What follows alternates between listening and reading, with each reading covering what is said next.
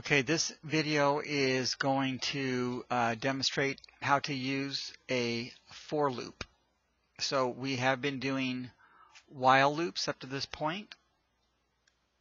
However, now we're going to learn how to use a for loop.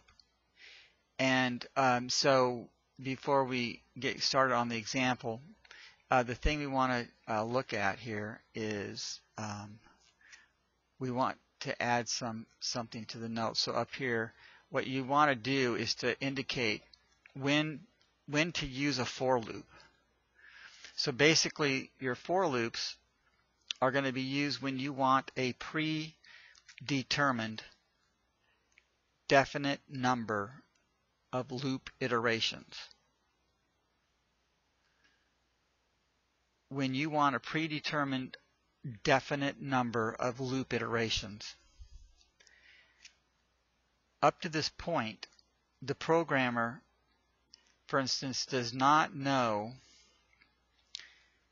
in our first example, the programmer who wrote this did not know when the balance, the investment amount, was going to reach the target. He didn't know, the programmer didn't know when 1,000 was going to become 2,000. So the number of iterations, a number of times that the loop was executed, was unknown to the programmer. And that we said that's an indefinite loop. Well, a for loop is going to be when the programmer goes, I would like this to iterate 5 times. I would like the loop body to be executed 6 times or 12 times or 13. So a specific number, a predetermined number, something predetermined, a definite number. So 5 means 5, it's definite. And loop iterations, of course, hopefully we remember, an iteration is when the body of the loop is executed. All right, so as we look at this, we're going to compare this to a while loop. So in this situation, what's going to happen in a for loop, programmers like this because what it does is it puts 3 elements of a loop into one line of code. And in a while loop, there are 3 elements of a loop that are on 3 different lines of code. But it puts those 3 inside one in one line. And so what happens is we say that this variable here, now by the way, we're going to talk about this more, but we're going to go LCV, which means a loop control variable, is initialized. And if you remember, that means that it's been declared and it's been assigned a value. So it's been assigned 1. And so instead of doing that outside the loop, now you can do this outside the loop. You can declare it out there and then just go, so you go int count is assigned 1. Now what we could do is we could have int count in front of before the loop and then just say count is assigned 1 in here. Now the problem is we do need this to be courier new. There we go. All right, so what we have here is we have the loop control variable, which we'll talk about more, is initialized. It's given a value. And then in this line here, we say that the loop control variable is tested. There's a test going on, or it's checked. So the Boolean expression is checked with that loop control variable. And in the same way, that's going to happen here.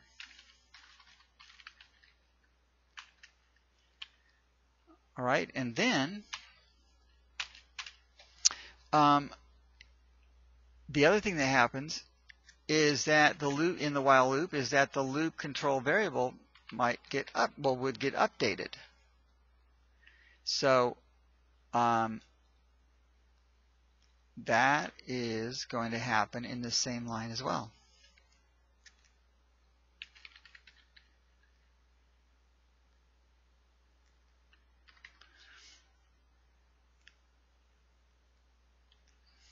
Oops, what am I doing? All right, so there we go. So now those three parts of a loop, which we'll talk about later, that these are going to always be, these are going to be in every loop. You're going to have the loop control variable initialized, it's going to be tested, and it's going to be updated. And so let's see how that works then. We're going to have a curly brace here, and then we're going to indent. And so let's just take this system.out, and we're going to make it this. And so then we're going to write, now the count plus plus is already up here, so we're not going to write it here in the body. So the update happens in this line, in the initial line of a for loop, or a for statement, but for loop. So we're going to, what's going to happen here is it's important to recognize that you have three sections. And so you have updated.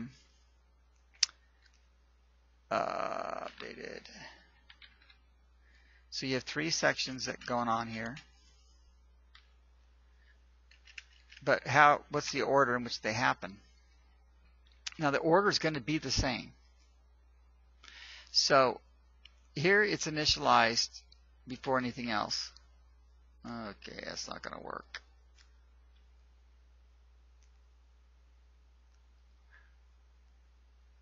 Oh, that's weird. And so then in the initial line of the while statement, then it's going to be tested in that Boolean expression. Well, here's the Boolean expression right here. So it starts out by making count equal to 1, and then it's testing it is 1 less than 4, which it is. This is where you got to be careful. So now we're going to print or execute the body of the loop. Because remember that if the test is true, the body of the loop is executed. And so we jump in here, and it says box count. We're going to print that. And so maybe I'll just do it down here. So box, and then count is 1, so box 1, and then ln goes down to the next line. All right, so then it hits the ending brace, which is end of loop. Go back to 4 to get updated. So initialized, tested, and updated. Initialized, tested, and then updated. And so count becomes 2 now. And now we're going to go back to the test. Because after it gets updated, in the while statement, when it was done, it went back up to while to get tested. So we're still doing the same order. Everything is in the same order. It's just in a different look, and this is more compact. And this is why programmers like this, because it's easier to work with. So now, because 2 is less than 4, it's going to go back into the loop. And so it goes back into the loop. It's going to print box. Now count is 2, so it's actually going to print box 2. And then it goes here and goes back to 4 and to get updated. And then that becomes 3, and then it gets tested. So is the 3 less than 4? And this is, of course, be the last time through. And so it'll print box 3. And then when it goes back up, then it gets updated to 4 now, and so now it's 4, and then 4 is what causes the loop to stop. You have to just imagine if you didn't update, if count never increased, it would never be large enough to stop the loop. So now this stops the loop and it kicks out of there, and there's nothing else left in the program. All right, so that's basically how it goes.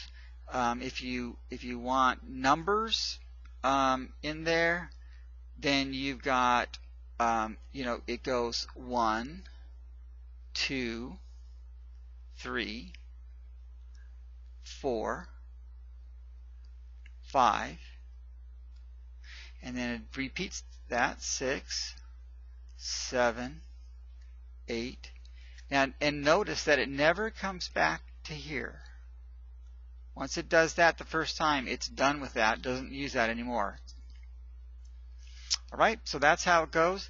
And now you can do the rest of these problems 1 through 5, and that'll do it.